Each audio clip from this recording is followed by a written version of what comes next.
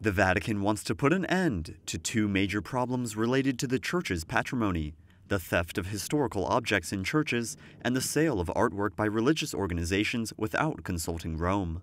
Pensiamo che cosa vuol dire. Let's think of a religious order that has an 11th century manuscript. It cannot just sell it quietly on its own and skip the canonical links there. The problem is fueled by a decrease in the number of consecrated religious. Today they are fewer, elderly, and they have a historical and cultural heritage that is financially challenging to maintain. That's why they decide to sell it, to sustain themselves or pay off debts. To ensure important works in the Church don't get sold, the Vatican has decided to convene an international conference on the topic on May 4th and 5th. It aims to make religious congregations aware of their responsibility to maintain their heritage and ways of properly managing it. In the case of religious congregations, the one who gives permission to sell goods is us, the Congregation for Institutes of Consecrated Life.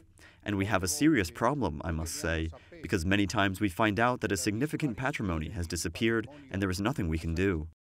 The Vatican will teach communities how to catalog their patrimony and monitor its maintenance. This will make it easier to detect theft and take stock of the real value of a congregation's heritage. In recent years, it has organized other meetings to help financial managers of dioceses and institutions more carefully oversee the Church's assets. With the next conference in May, it intends to go a step further to raise awareness and train members of religious congregations.